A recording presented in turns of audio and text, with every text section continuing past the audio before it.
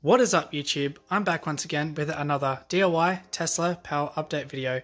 Now, looking back on my last upload date, you may have recognized that it has been a real long time since I've actually uploaded anything on my channel at all.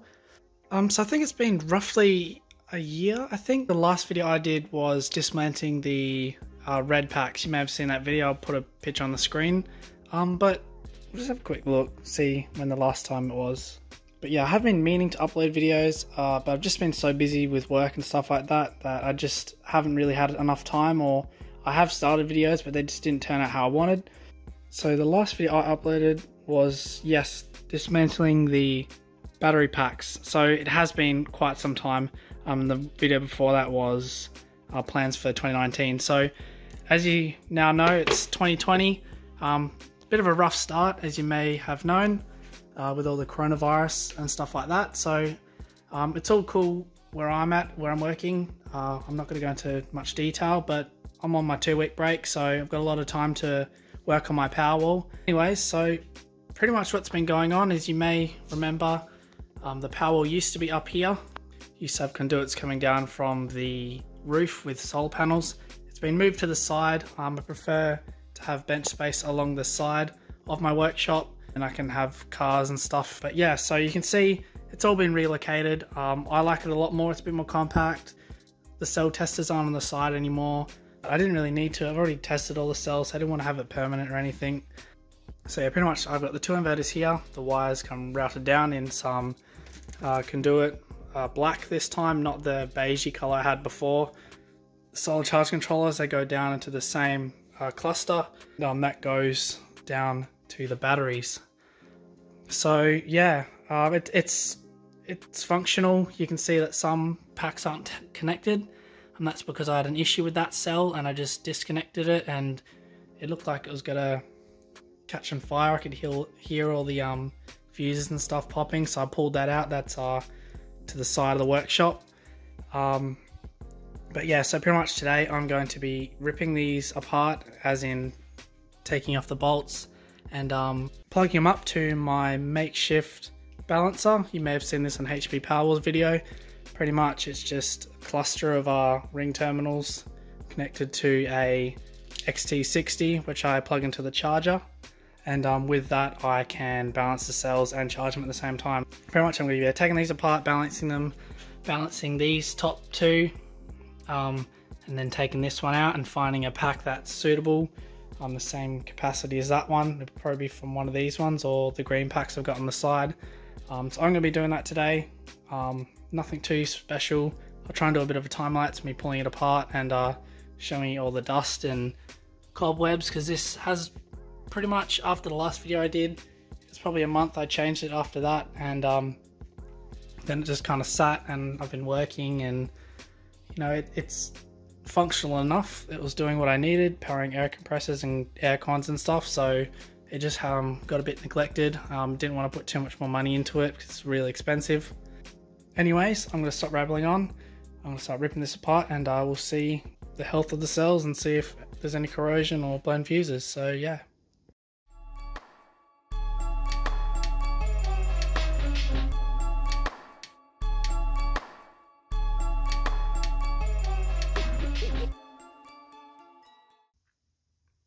So here we are, we've got all the packs on the ground.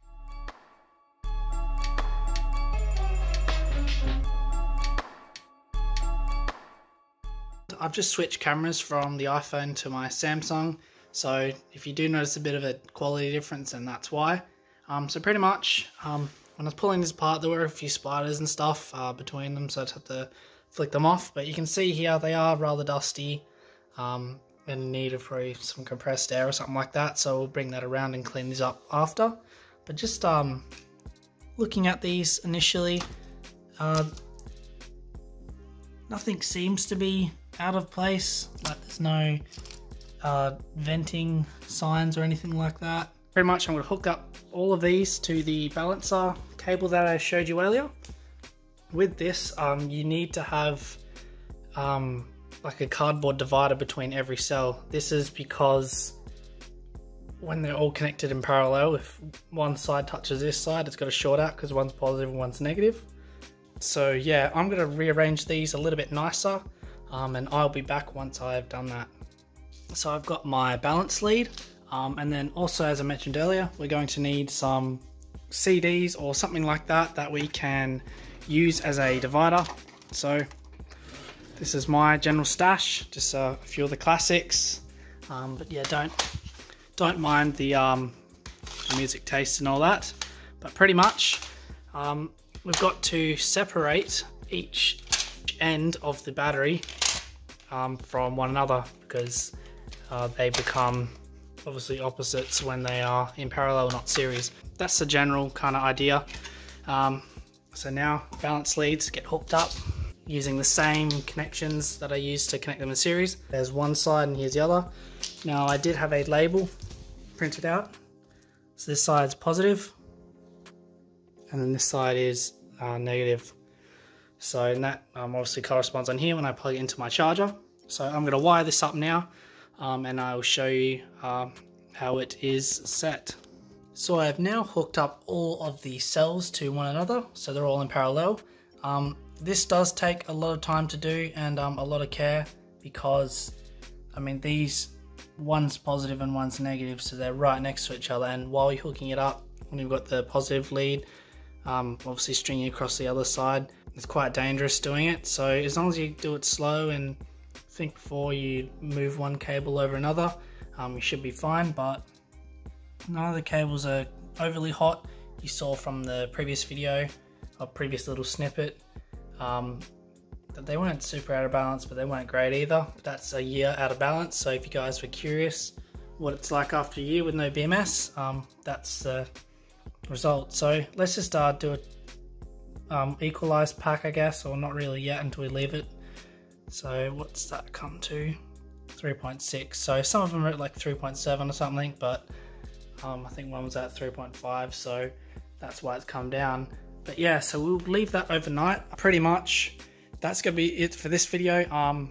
It's good to be back making more videos now, and hopefully I can keep the trend coming. So hopefully tomorrow when it's light, I'm gonna go over what's been going on, what I've been working on other than the Powerwall. But yeah, so stuff like that and that has been kind of in the background a little bit, so we'll go over that tomorrow.